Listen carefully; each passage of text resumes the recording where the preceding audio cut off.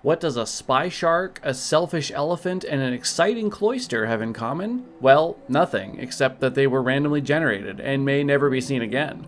Welcome to my review of the Simulacrum, a roguelite deck builder card game featuring procedurally generated cards with all kinds of overpowered stats and wacky gameplay effects. Stay tuned at the end of the review for some of my favorite randomly generated cards I've seen so far, and for full disclosure, I did receive my key for free from the developer. To begin, I'm going to jump right into the gameplay section, explaining both how the game plays as well as my thoughts on the feel of the game. The game plays like a standard card game. You have your deck size, your graveyard size, your mana pool, and your current hand of cards.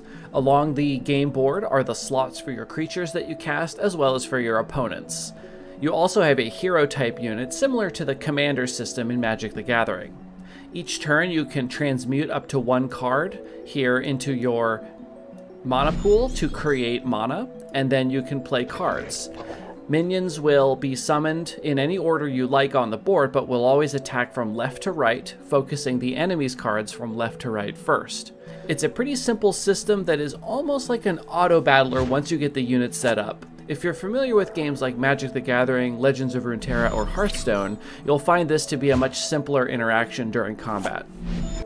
There is very little interaction once combat begins, apart from a few when attacking effects. You can't control if or what your units attack once they're down on the board. The AI is a bit dumb and a bit predictable, but you do have the option to play against a friend as of a recent update. The combat plays out in a fairly simple auto-battler style, with your units from left to right attacking enemy units from left to right. If there are no more blockers, they will hit your opponent's health instead, and reducing them to 0 wins you the battle. I personally found during play that I was top decking a little more often than I would like or expect, as the only way to get more max mana is to sacrifice cards in your hand, meaning the end of a battle can be determined by the quality of the card you draw each round, rather than the strategy you put into playing and placing your cards. Now onto the cards themselves. The cards are crazy random, having all sorts of effects mashed together and a wild variation in stats.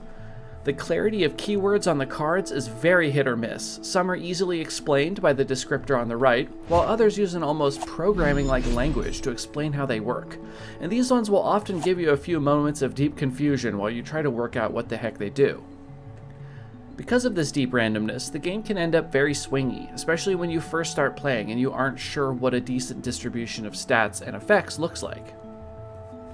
The 5 factions in the game follow a Magic the Gathering style approach, such as red sporting fast units and direct damage, and green summoning giant beasts and ramping up your mana very quickly.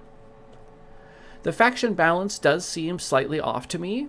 I found white and purple to be the weakest and green and blue to be the strongest, but that just could be the result of how my decks were generated during my runs. However, despite my criticisms, it does feel really good to play this game and start a run, to see what crazy cards you're going to get. I've laughed out loud a good number of times seeing the ridiculous names and effects tied to the art on the cards, and I've seen my fair share of battle-ruining bad cards and game-breakingly overpowered cards. No matter what way the luck swings, I was always excited to start a new run and see what absurd things I could find. Now for sound. The sound effects in the game are exceedingly simple. We're talking an attack sound, a mana generation sound, and a few other effects, and that's about it. There is a music slider, but for whatever reason, I never had any music playing at all. Now for graphics. The art for heroes and bosses was done by a person, but the card art was randomly generated using an AI. I would call the art in the game functional, but it can't really begrudge a very small indie dev using AI art for a game with a premise built around full procedural generation. The artistic cohesion is similarly lacking. You'll have a flaming elephant card on the board right across from an old man in a trench coat amongst derelict buildings, empowered by the vampire unit to his left and the flying shark to his right.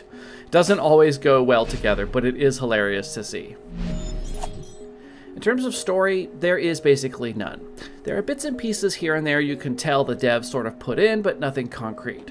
It's more like a feeling you get from the different faction themes, though the procedural generation does blur those lines quite often.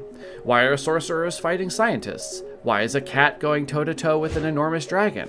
Why are old men in a post-apocalyptic city battling squids and geese? Well, the answer is literally no reason at all.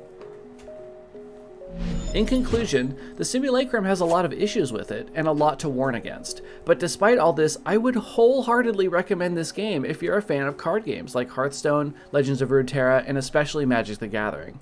It's hilarious, wacky, quick, and extremely fun.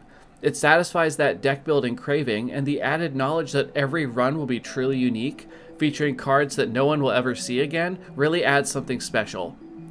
If you like card games, roguelites, or even just wacky procedural generation, you should get this game, because it's something special.